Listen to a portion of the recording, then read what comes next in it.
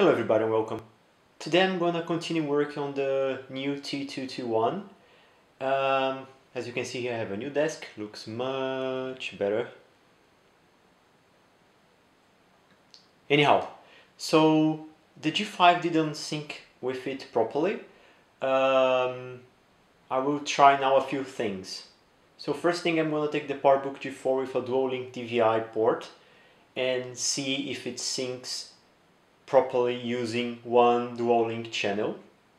If that doesn't work, I'm gonna get the G5 here booting on Linux. I have an image ready for it. I can just plug it to the FireWire and boot it up and see if that will do. So let's see.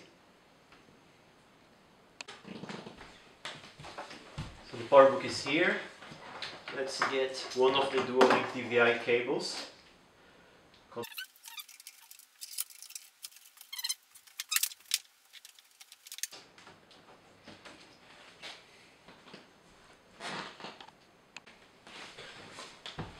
Now the power supply has to go in here.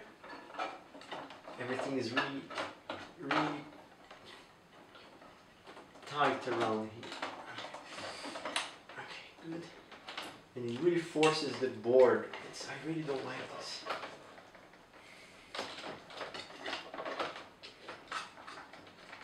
So you can just put it.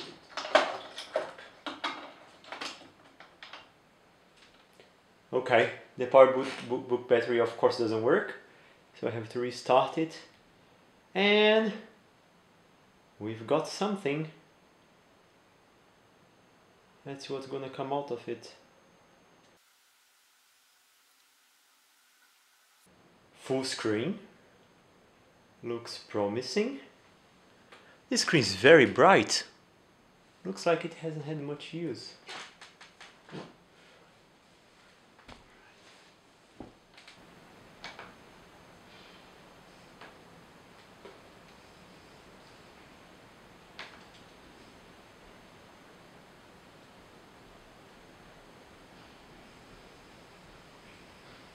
Alright, let's try. And it detects the full resolution. Full screen, but a very bad output. Is it gonna stabilize? And it's running at 31 Hz. So, ooh, it's pretty smooth actually. I cannot choose 60, but the image is very blurry. So, maybe I just need to push the cable a bit harder. Let's try. Actually, it runs beautifully at 31 Hz. Like, I guess the mouse is smooth and could be perfectly usable. It's very bright. It's quiet. I think the fan has been removed from this one. Now I'm not sure. There's some interference patterns here around the edges. It is getting better. So it's something with the Quadro. I'm gonna have to look into it. But yeah, dual link DVI, single cable with the adapter. It's just working fine. See information here, the arrangement. Yeah, it's using the two inputs, the two virtual tiles. So I guess that is it. A shame though the G5 doesn't want to handle it properly. Alright guys, it's now connected to the G5. You can hear the fan spinning top speed. Let's see what happens. Screen's coming on. Full screen. But looks like 1920 by 1200.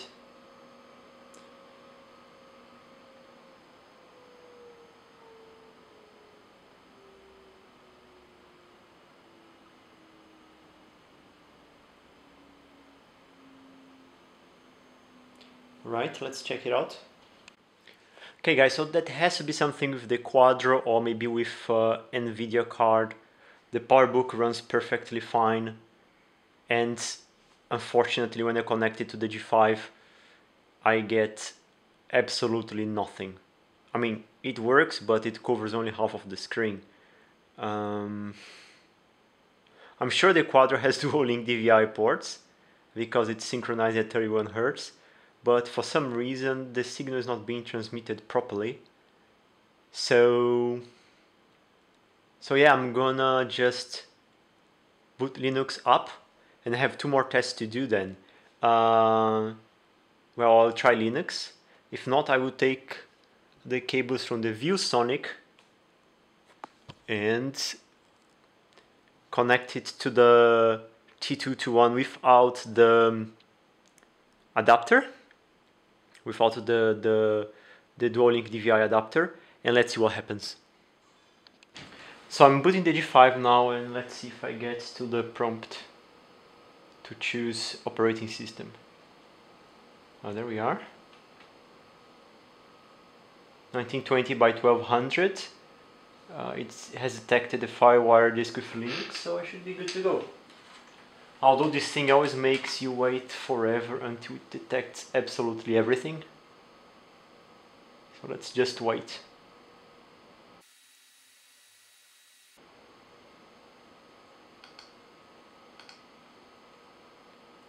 I hope it boots up fine from the FireWire. So let's do L for Linux.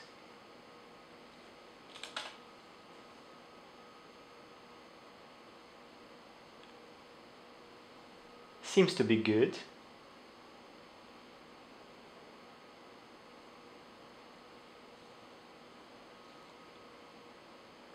Oh, resolution change.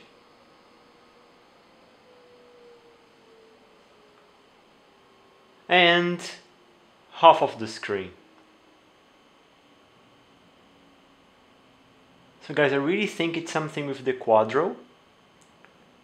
I'm gonna have to do some research and look into it.